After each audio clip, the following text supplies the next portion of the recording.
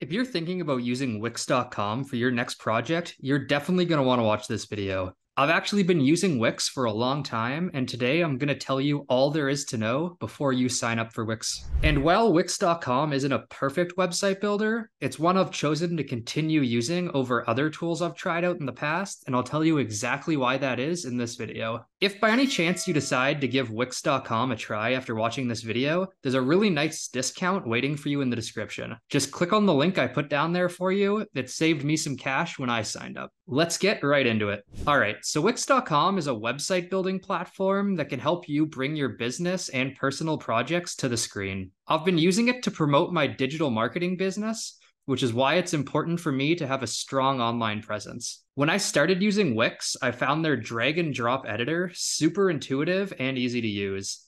They have a lot of design options, which can get overwhelming, so it's best to have an idea of what you want going into it. Their AI can actually take care of the majority of the designing for you, which really speeds up the process. But to be completely honest with you, the price point had me second guessing at first. But with that discount link I found and put into the description below for you, you'll save a nice chunk of money when you sign up. If you found this video helpful, please hit that like button. It supports this channel. And for any questions on Wix or website designing in general, just write them in the comments down below.